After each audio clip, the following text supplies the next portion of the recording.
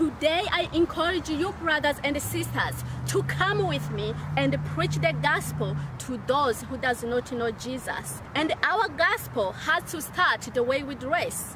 When we walk, they will see that we are the children of God. They will see that we believe in God. They will see that we are different. Today I'm going to show you modesty clothes which every Christian must wear in order to glorify God.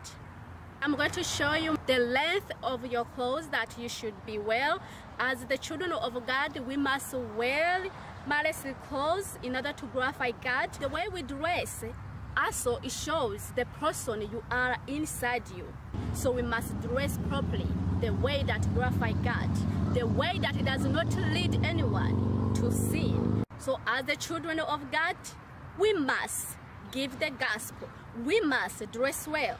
We must teach others and be example to the whole earth.